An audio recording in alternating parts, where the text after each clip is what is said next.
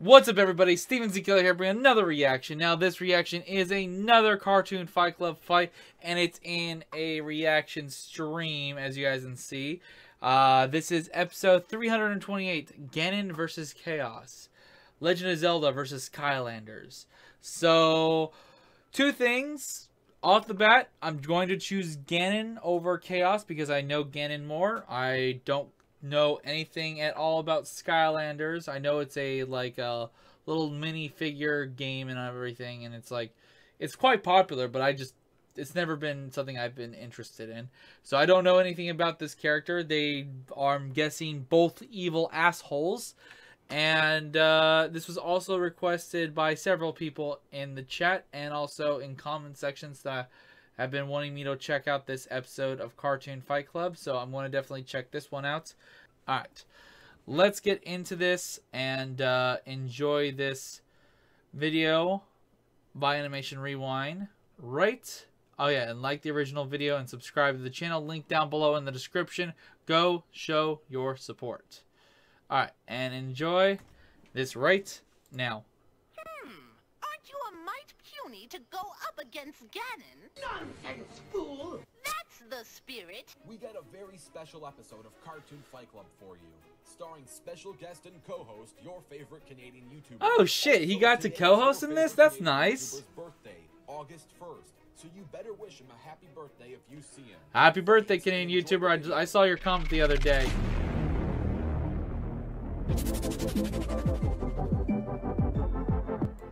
It's a little on the loud side. Turn that down a little bit.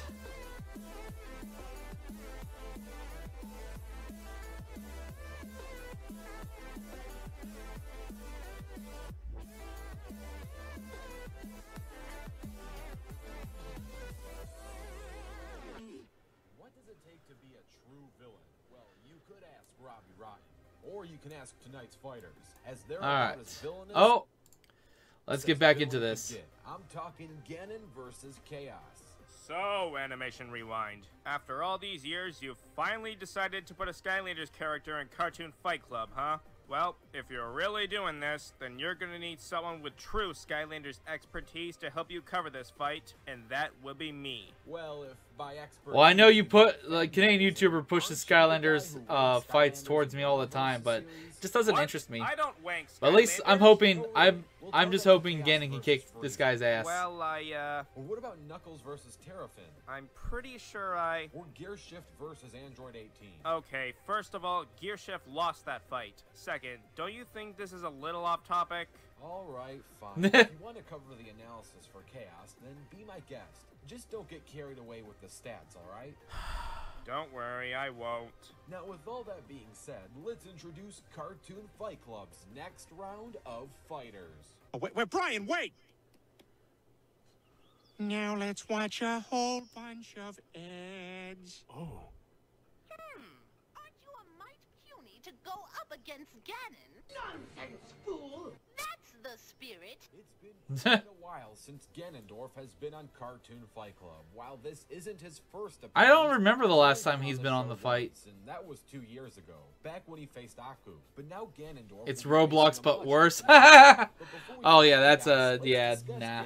I'm not into those type of games. Ganondorf is the reincarnation of the Demon King Demise, who is the living embodiment of hate and evil. After Ganondorf has stolen the Triforce of Power, he gained near invulnerability, immortality, and immense power. Ganondorf has attempted many times to take over Hyrule and claim the other two pieces of the Triforce, but always finds himself constantly defeated by a certain heroic blonde elven warrior and her little green sidekick.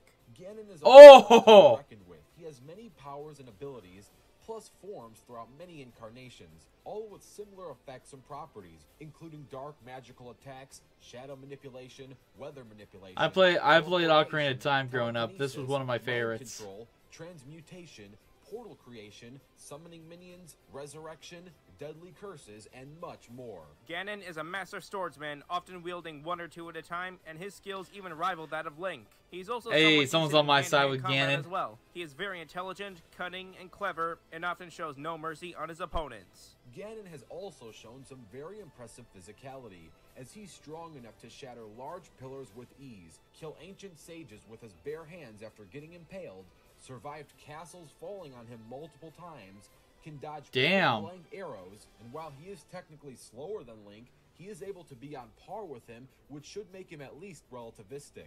When it comes to Ganon's level of destructive capability, he is considered a large multi-continental threat at base, and while fully utilizing the Triforce of Power, he can reach at least planetary levels if not greater. Also, if he gains all three pieces of the Triforce, he can utilize them on a high universal reality warping wish. However, because Ganon will only have the Triforce of Power for this battle with no prep time, that ain't happening.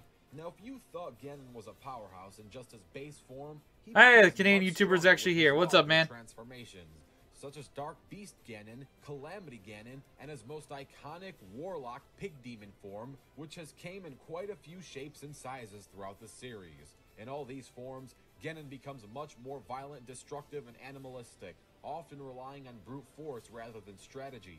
But while still that is true. Basic skill to dual wield giant blades. Now, as impressive as Ganon truly is, he's not without his weaknesses. Ganon is extremely arrogant and egotistical to the point where he sees himself as a god, and often underestimates smaller opponents who he presumes as weaker than himself. Some of his attacks can be reflected back and used against him, and he relies more on strength than speed, which explains why he's so slow in Super Smash Bros. Ganon is heavily vulnerable to divine holy weapons, light arrows and light-based weapons, and magic of the gods. While Ganon is not completely immune to normal weaponry as some may believe, as he can eventually be put down by normal weaponry or physical means, holy weaponry is still the most effective way of defeating him. Though he has survived being impaled by one before, so putting him down might be quite tough. Overall, Ganon is got a lot of defense. Versatile opponent, and he is known as Scrooge of Hyrule for a good reason. Better pay Ganon some respect, or else you will die. Ah, fucking A. Me! KAOS! And in case you foolish human fools haven't figured it out yet, I'm the bad guy.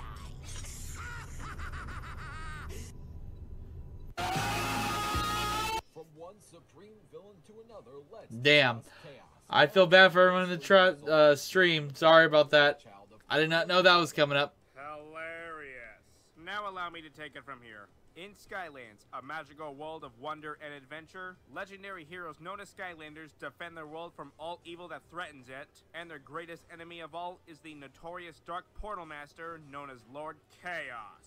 Now, KAOS' origin story is not exactly well known. Some say KAOS was born a prince, some say he was the son of an evil sorcerer. While whether if KAOS was born a villain or made a villain is unknown, we do know that when he becomes bad, KAOS is one of the baddest there is, and his destiny was to rule Skylands. He has made many attempts to take over Skylands and even practically succeeded at one point, but no matter how close he was to victory, the Skylanders always found a way to defeat him. While there are times when KAOS may seem like an incompetent fool, Seems like a he's actually common lot trope. smarter and more geniusly clever than he seems. He can also be a lot more cruel-hearted than he seems, as he once abandoned his own mother for his own selfish gain, and left her trapped inside a magic mirror for eternity so he can rule Skylands for himself. I mean, you can't get any more cruel and selfish than that. Can't argue with that. Anyway, KAOS is a very skilled and versatile fighter, as he possesses all 10 battle classes, which means he can utilize any form of weaponry, from blades to hammers,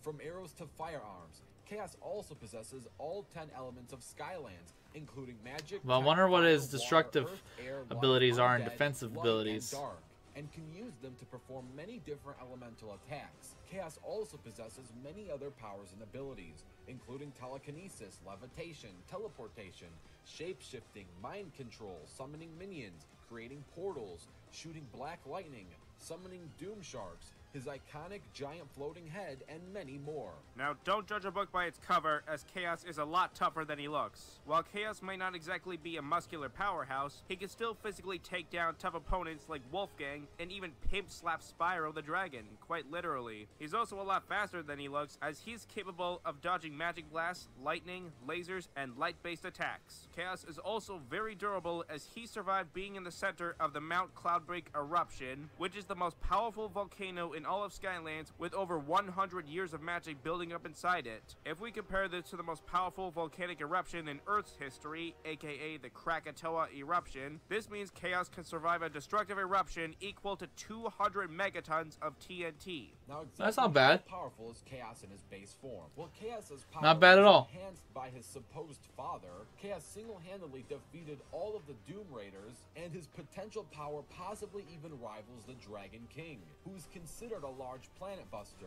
In fact, not only does Malfoy actually fear the name of Chaos's father, but when Chaos threatened to strike Malfoy down, if he didn't hand over Spyro, Malfoy didn't hesitate, fight back, or refuse, which may indicate that Malfoy actually believed that Chaos was more powerful than him, although there is no direct confirmation on that. Now, if you thought Chaos was a powerhouse in his base form, he becomes far more powerful in his other forms. While Chaos has gained many forms throughout the Skylander series, from his evilized form to his Archean robot form he got after finding the Iron Fist of Arceus, his two most powerful forms of all would easily be Traptanium Fucking grows Chaos hair in and his Super Chaos. higher form. Traptanium Just Chaos is realized the form that. Chaos achieved after absorbing and harnessing the power of Traptanium, a magical crystal that was said to be virtually indestructible, which was confirmed in the Skylanders comics. Think of it as like adamantium, but it's a crystal instead of a metal. Anyway, it has also been stated multiple times that Traptanium has infinite power, which makes Traptanium Chaos's power potentially limitless. Hold on a second there. Chaos has infinite power. Are you sure you're not overstating him just a little? I said his power was potentially limitless. I did not say he was omnipotent. I meant to say that Chaos could continuously charge himself up with more and more energy, and there's no defined limit to how much he can generate. Think of it this way. Imagine if Superman had a small portable blue star inside his pocket at all times, and could continuously recharge himself whenever he wants, and that's pretty much the best way I can explain it. Anyway, in this form, So Chaos is just like Krillin. indestructible Traptanium blades, charge up and heal himself, and he even has fourth wall awareness and possibly even fourth dimensional senses, as he can actually see the player Slenderman right through the versus television Gogeta. screen Gogeta would and talk easily win. directly to them through the portal of power. He can briefly take control of the player's controller, and when he tried to grab the player and pull him through the screen, he instead pulled He's in got the no Skylanders Master Sword. merchandise That is and true. junk from the real world. Oh, and let's not forget that Chaos is the reason why this very episode exists, because Chaos himself told Animation Rewind to put him in Cartoon Fight Club.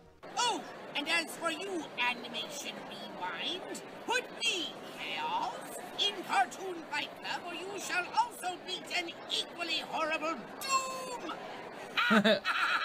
Oh, don't worry, I haven't forgotten.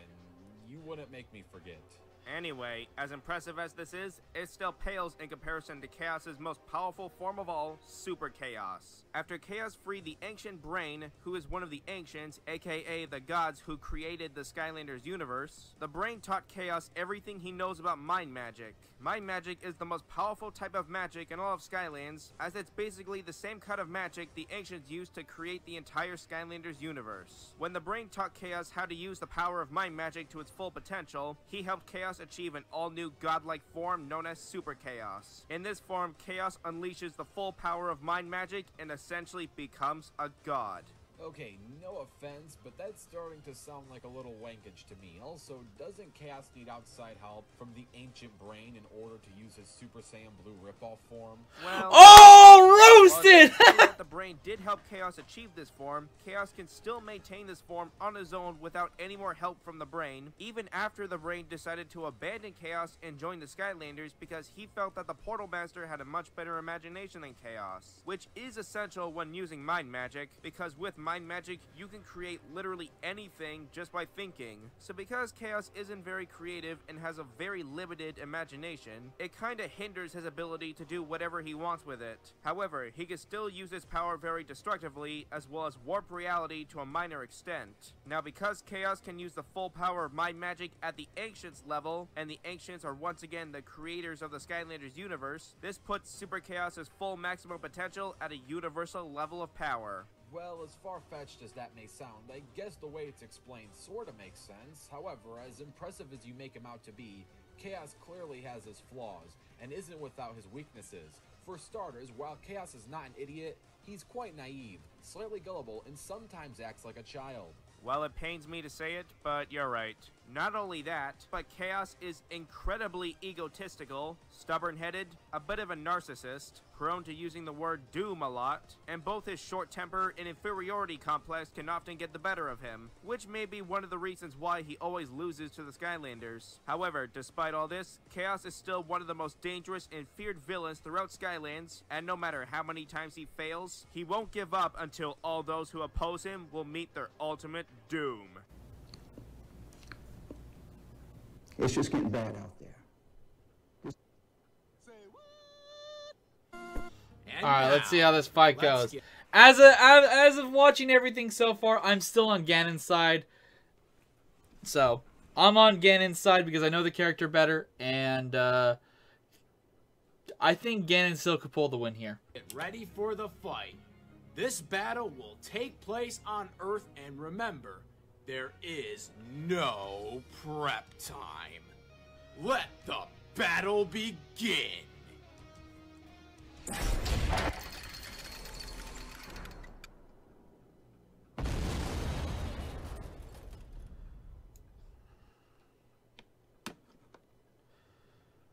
The fuck?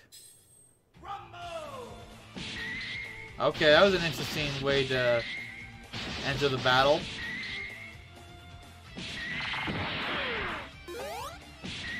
Ooh.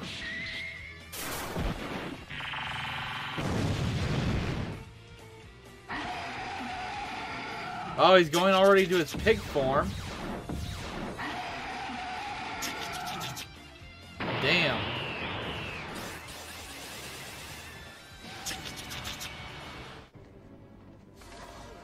The fuck?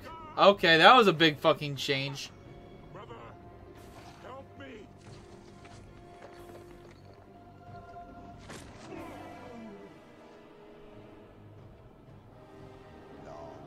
Oh my god, are you really doing the Scar and Mufasa moment?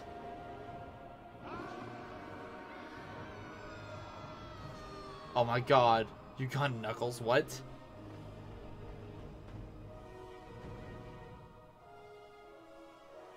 What's even going on?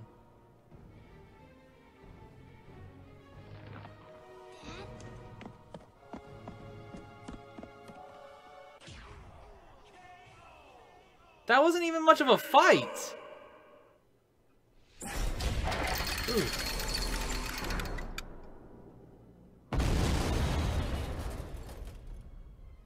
Hopefully you enjoyed that animation, and if you did, super special thanks to Team Animation Rewinds, your favorite Canadian YouTuber, for animating half the battle, covering all the research on KAOS, writing the script, and co-hosting the episode. He's got his own Versus series known as Show Off Showdown, which has recently posted the Season 1 finale. You should go check it out. It's also his birthday today, August 1st, so you better wish him a happy birthday. Thanks, and enjoy the post-analysis. Happy birthday, bud. Belated. And the winner is KAOS, though I am a tad skeptical on whether or not the Canadian YouTuber was biased towards KAOS in any way. No offense, I really feel like it was. Personal bias had no influence on the outcome, as I solely stuck to facts only. Alright, I'll take your word for it.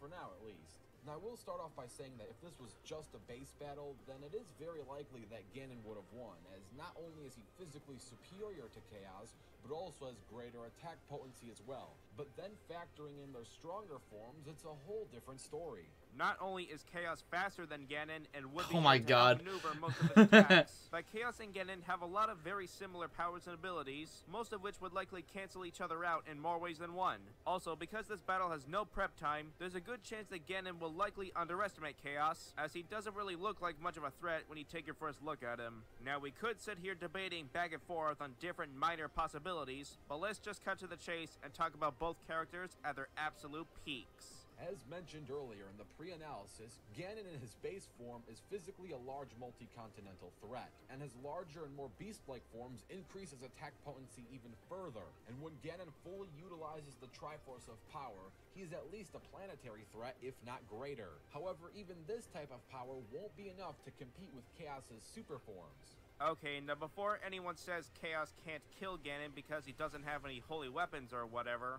we've already explained that Ganon is not strictly immune to all types of weaponry aside from holy weapons. Ganon can be killed through physical means, though it would be a lot harder to do so. However, because KAOS's Traptanium blades are virtually indestructible and could slice through almost anything, and not to mention they're crackling with limitless energy, I highly doubt even Ganon's toughest armor would be able to withstand that. Now, for those of you who are still pondering about Ganon's weaknesses, KAOS might actually have the right weapons to take Ganon down. While KAOS doesn't necessarily have any quote-unquote holy weapons per se, let's not forget Ganon is also vulnerable to light arrows and light weaponry, which is something KAOS could create, as he can magically summon any weapon he wants, and he possesses all 10 elements, including the light element, which means he can perform light elemental attacks. So it's very likely that that's kind of true, okay. light elemental weapons to use against Ganon. And let's not forget Super KAOS, which is not only far more powerful than Ganon, but surprisingly is also the most effective form to use against Ganon, as Ganon is also vulnerable to divine god magic, and KAOS in his super form is basically utilizing the full power of the same magic used by the ancient gods who created the Skylanders universe. You can't get more godly than that when it comes to god magic, so Super KAOS wouldn't just obliterate Ganon with raw power alone, but also the same kind of power that Ganon is most vulnerable to altogether. Now, we could argue that Ganon could just resurrect himself after death, as he has done every time he's died in the past, but not only would he have a really hard time coming back after getting annihilated with such power, but even then, his first defeat should count as a technical win regardless, making the winner of this battle, KAOS. Now this time, let's actually give Ganon a chance here. If you want to see a prep time rematch where Ganon has all 3 pieces of the Triforce, all you have to do is... Oh, so Ganon didn't even have all 3 pieces of the Triforce. I didn't know that part. Okay. See, I was thinking he was going to have more than just his own piece. On the Okay. next episode of Cartoon Fight Club.